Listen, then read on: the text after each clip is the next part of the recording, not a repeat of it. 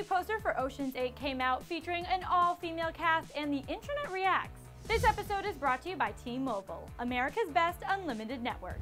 Yes, that is Rihanna on the poster. There are some pretty amazing actresses starring in the upcoming film Ocean's 8, the spin-off of the very popular comedy trilogy, including Rihanna. Yes, Rihanna. Just last year it was announced RiRi was going to be joining the cast, and if that wasn't exciting enough, the rest of the ensemble is pretty fire as well, such as Sandra Bullock, Cate Blanchett, Anne Hathaway, Sarah Paulson, Mindy Kaling, Awkwafina, and Helena Bonham Carter.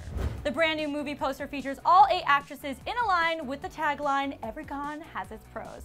All the women featured are rocking dark sunglasses and definitely look like they're undercover. Because of the sunglasses, at first glance it almost looks like George Clooney's wife, Amal Clooney, is in the lineup as well. But it's actually Anne Hathaway. The two have been told they look alike in the past, and when Anne was talking to Extra about looking like Amal, she said, quote, "That's like the best thing to happen to me today."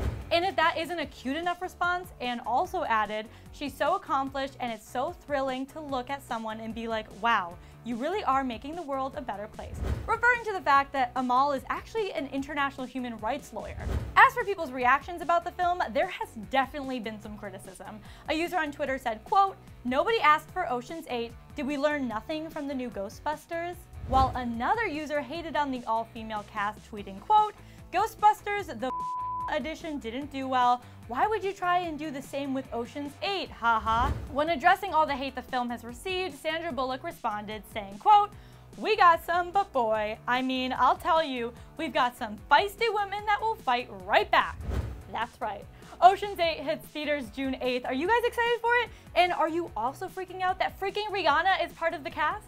Let me know all your thoughts and feelings in the comment section below, and as always, don't forget to hit that subscribe button. I'm your girl Renee Ariel, and I'll catch you next time. And then click to the left to check out the SAG Awards snubs and surprises. This episode was brought to you by T-Mobile. Switch to America's best unlimited network.